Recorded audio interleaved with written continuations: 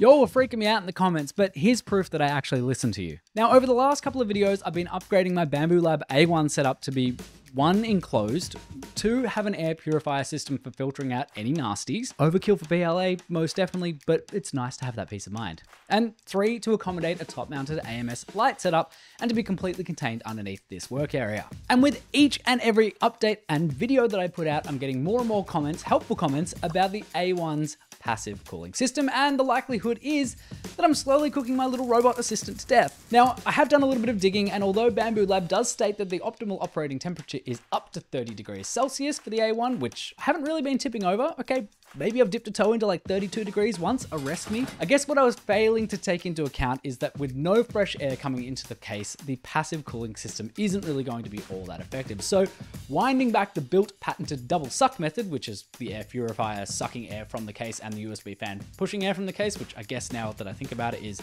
not double suck, it's kind of suck and blow. Anyway, I wanted to see if the purifier has enough sucking force to create positive pressure in the case without the fan. There we go, a little bit of proof for the non-believers. Now it's time to find some sort of funnel tunnel situation to get air from outside the case into the passive cooling areas in a directed way so as to not just be blowing over the print bed and ruining the work area and my prints. So then, of course, I jumped onto MakerWorld to see what else had been created in this space. I assumed other people had done this. There's a few decent designs on there, but I thought this is Billt after all, so why not have a crack at designing something myself? And my God, look at this absolute monstrosity that I've made. Ugly as sin, yes. Effective as sin, also yes. Don't worry, it mostly looks like trash because of the design and also because I opted for ultra draft quality. This doesn't need to look pretty or be strong, it just needs to sit in the right place, and the magnets and the placement of the actual A1 do most of the heavy lifting in that regard. So let me walk you through it. So on the front sides and bottom of the A1, there are these little intake vents. I don't know exactly what electronics are kicking around in here, but my assumption is the motherboard is somewhere down here. So my thought process was to direct airflow from the outside of the case to the inside of the case and then get it hitting this vent on the left-hand side of the printer. That'll kick air into the A1 base housing, and then you have a little air redirect underneath that will push air underneath the whole device, and it will suck its way through out into that air purifier tent from the former double suck method. So in theory, we now have fresh external air being channeled underneath the A1 and not across the print bed.